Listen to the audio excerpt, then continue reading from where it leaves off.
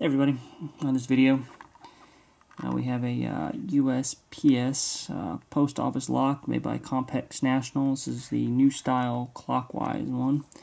Took this off of a retail location today. A lady moved in, rekeyed the locks, and needed a mailbox key. So these aren't rekeyable, so you just usually drill them and replace them if there's no key. But I went ahead and tried to pick it, had a minute, and the shopping center is pretty new, so I figured it's probably not too gunked up or anything.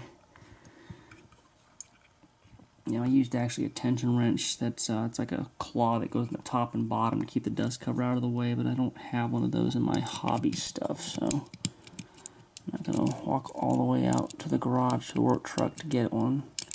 So I'm just going to try it with this tension wrench.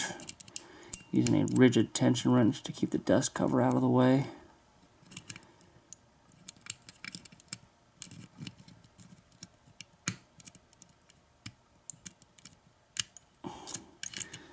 There we go, it's a 5-pin lock, and they a lot of times don't pick that easy, so this one might just have really easy bitting or something, but anyway, you can see it's definitely turned.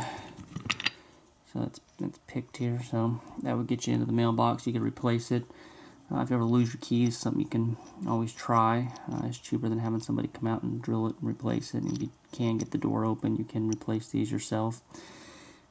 But anyway, that's mailbox lock, single pin picked, and that will do it for this video. And we'll talk to everybody later.